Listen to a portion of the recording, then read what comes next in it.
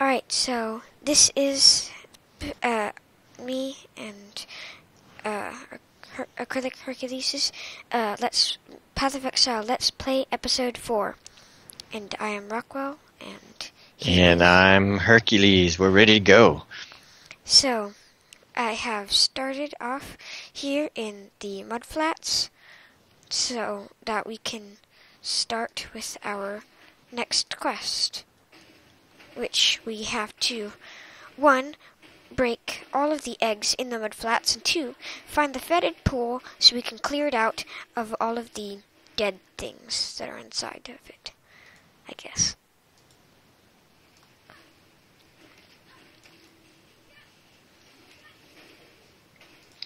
Alright, so it looks like we're going along the coast and we're finding some undead. These seem to be pretty easy. Yeah. Though in the mudflats there are also a new type of monster called a Roa. Nice. Roas are special because when they first see you, they charge at you.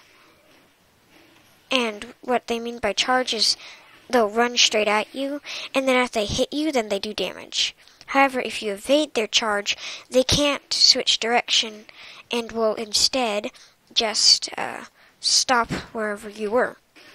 So what you're saying is, if you see them charging, run sideways, huh? Because they'll zip right past you.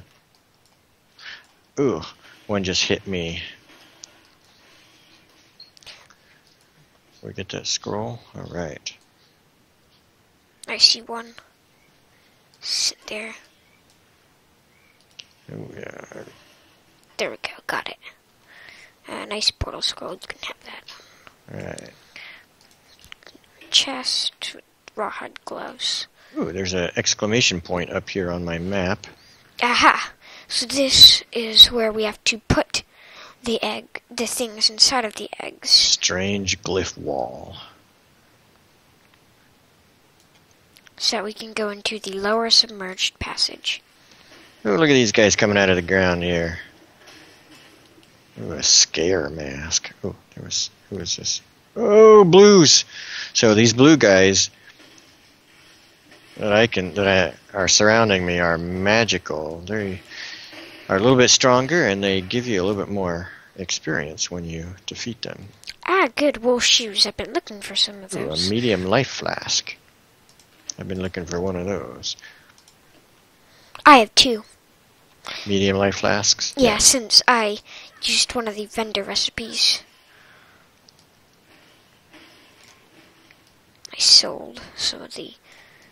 Ooh, I see on my map one of the... Oh, a nest? Yeah, which is probably why there were so many Roas. Where was it? Oh, here it is. Okay. Woo. There are a lot more Roas around the Roa nests. Yeah. But you get the different types of glyphs from these nests. Alright. Got my glyph. Alright, I got it.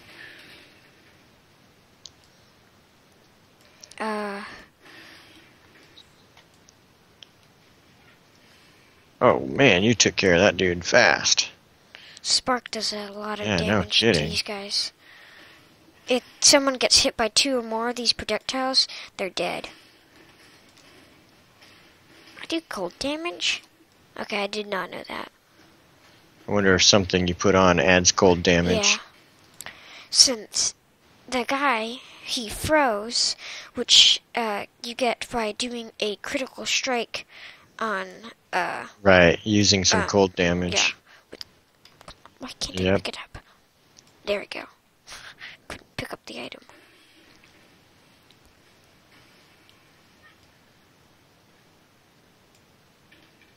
Ooh, a leather cap. Yellow. Yellow being rare. Ooh. Got some in my tail. But I got them. Ooh, and did you level up? Yep, did. Nice. Which is convenient in the middle of a battle because when you level up, it refills all of your life and energy shield. Yeah. And mana too. Uh-oh. I found a corrupted zone. Oh, another one. Molten strange sinkhole. They have cold resistance, but it yields more items. So we got all their glyphs, right? Yeah. All right. So let's. How about we save that for next episode? The corrupted zone. Yeah. All right. So how about if we finish off these monsters in this area, so we can max out on our experience, and then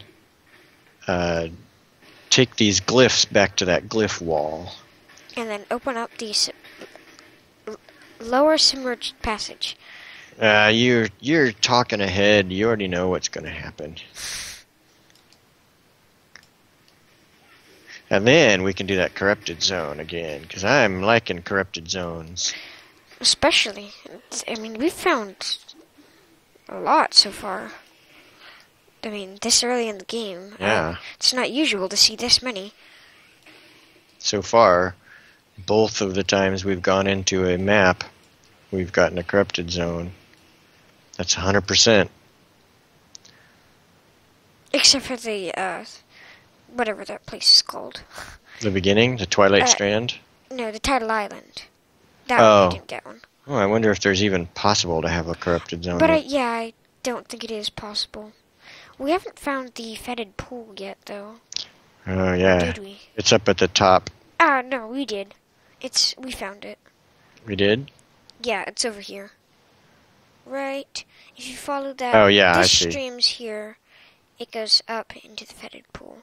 Yeah. So there's that. Where are you? Oh, there you are. All right, so where to next? To the to the wall? Yeah. Glyph wall? All right.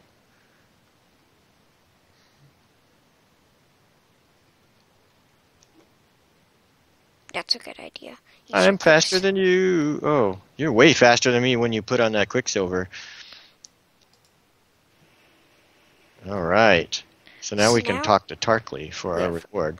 So first thing I'm going to do is I'm going to allocate a passive skill point, since I had it waiting for me. All right. So we can talk to Tarkley now. I'm going to get rid of that quest thing up there.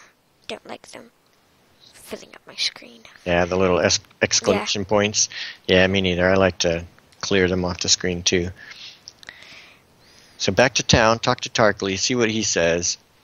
And then, which next? Corrupted zone?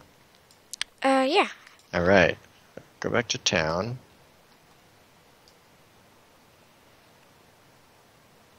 Since it's only been 8 minutes, we could do a little bit more. You open the tidal passage. Alright, so... I'm going to grab Shield Charge. So, Detonate Dead, Storm Call, Firestorm, Cold Snap, Ice Spear, Ethereal Knives, Ice Nova, and Summon Raging Spirit.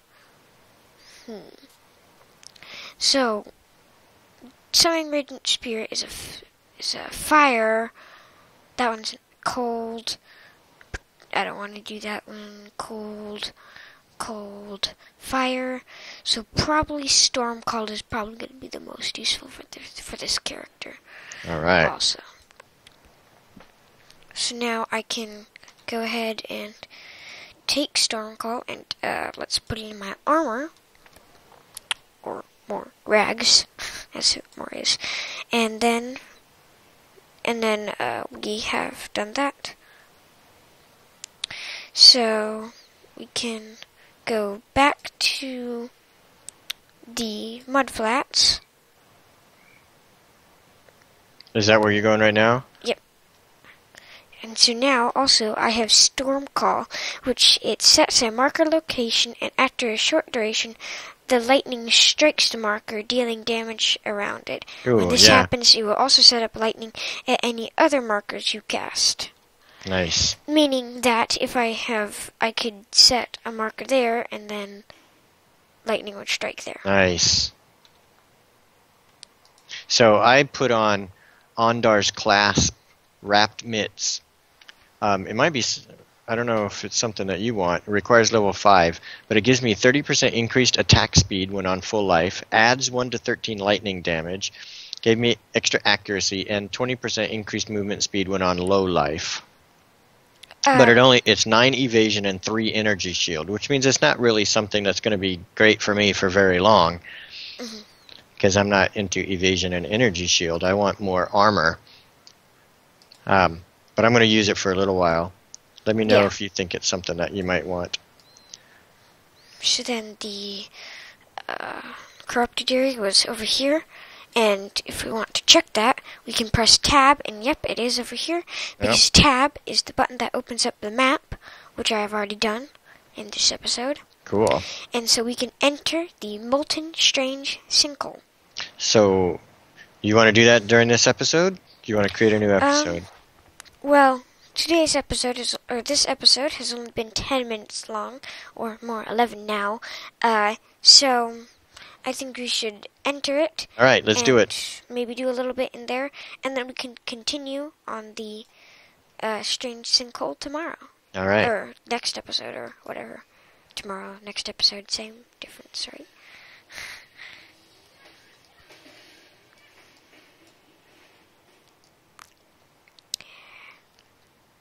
Dum dum dum. What? Wow, there's a long passageway with nobody in there. That makes me nervous. Yeah. And now there's 2 different pathways you can go on. Go over here or go over here. I say go the right way. Haha, get it? The right way.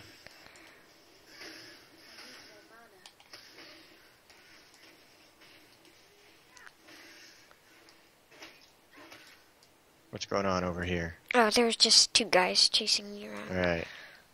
But I'm good now. I got him.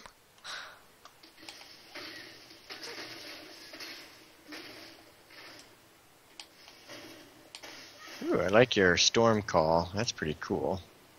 Uh-oh. What's that yellow guy?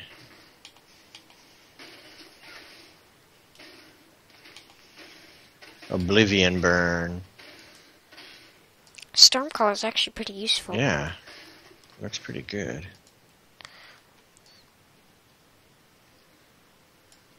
Oh, found the Vol area. I found a strong box over here. Found the boss area. Want to do the strong box first? Yeah, sure. That should probably be the better idea, too. So this one's a yellow, so we should probably identify it first. Yep. Then do it. See what it has in store for us. Ooh, there's people walking up on you. There you go. Do they all explode? I mean, like, so far, like, every single one I've seen that's yellow has exploded. You ready? I'm about to do it. And it ignites you. Wait! Oh my god, they spawned on top of me.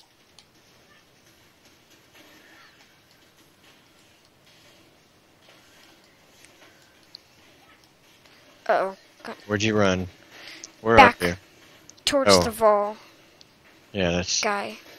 Probably not the perfect because they place spawned on top of me, though. So. Yeah, I know. Woo! Look at all that stuff. So. Oh, I just leveled up again. So this one could be the crab, or it could be the. So you want to grab all those things that you can? Yeah, and then we can.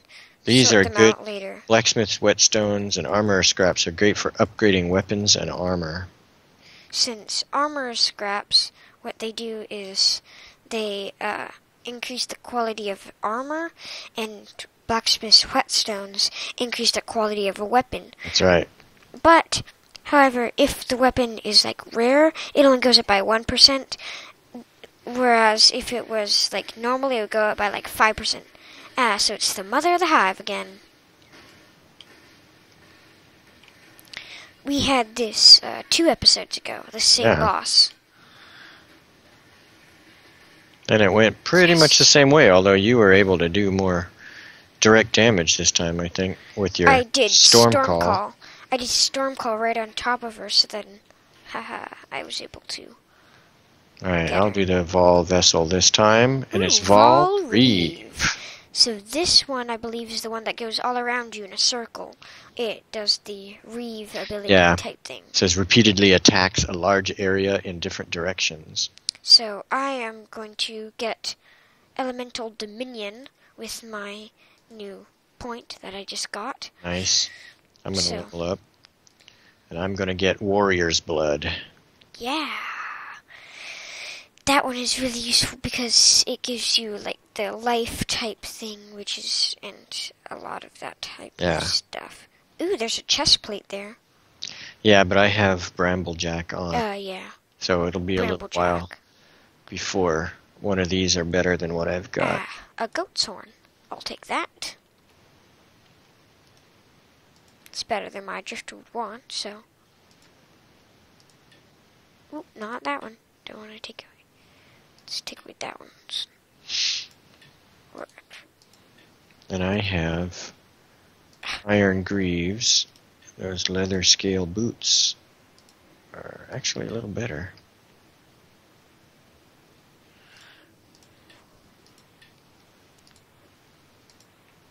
Just organizing my inventory and putting on that new goat's horn. Yeah. Organizing that type of stuff. So, wow, that was actually pretty quick. So let's go back and go the left way this time. Yeah, finish off this area. And go over here, see if there's anything down here. Oh my god. Man, this guy just appeared out of nowhere. That scared me. So, go all the way through here. And then finally through this archway. And now we're back at the crossroads. And we can go the left way this time. Yeah, see what we left behind. Since we could get some nice, decent XP. Yeah. Ooh, a chain belt. That might be good for you. And we left behind nothing. Nothing. It was a dead end. So if we had gone the left way, we would have ended up going the right way really quickly. Yep. Anyways, since there was only like 3 guys down there. Wow, that was surprisingly quick. And now the episode is 17 minutes long, so I think we should leave it here. All right, well. So thank you for watching, and goodbye.